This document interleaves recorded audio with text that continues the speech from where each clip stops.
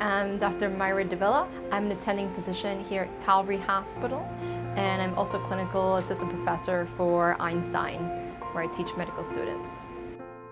No matter what specialty you go into, you're going to be taking care of older patients. And so having that experience is really important, and something that we're definitely getting here.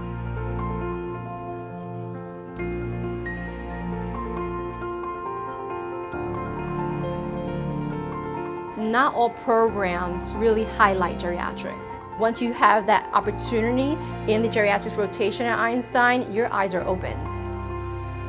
One of the great things about Einstein is that there is a commitment to helping and caring for the underserved, and the elderly are definitely one of those populations, so this has been a great opportunity to learn. I actually wasn't really too familiar with geriatrics until I arrived at Einstein. At Einstein, you have the opportunity to be exposed to different clubs and activities, and while I was there, I was introduced to the American Geriatric Student Chapter. They had presenters, speakers from all over the world who spoke about geriatrics. While doing that, I actually became very close with the moderator, who is Dr. Amy Ehrlich, and she became my mentor. I said, wow, this is a whole field in itself. And I really want students to see that and learn that. And when I have my students with me, I want them to see the patient overall.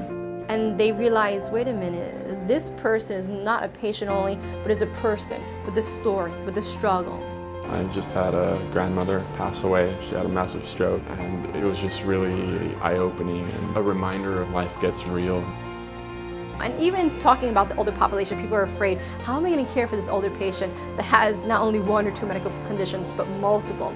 It can be overwhelming. So I begin with the patient's story. Who are they? What have been their experiences? And then I actually start from the outside, asking them, say, okay, tell me what you've seen. And then we go in.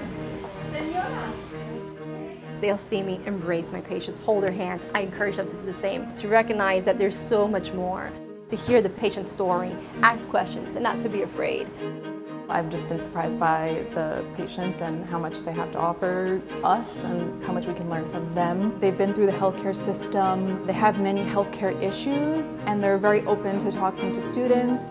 And in just a week, I've already gotten so many pieces of advice and tidbits. Being able to spot certain things that are unique to their care, I think will go a long way in the future regardless of what field I choose to go into.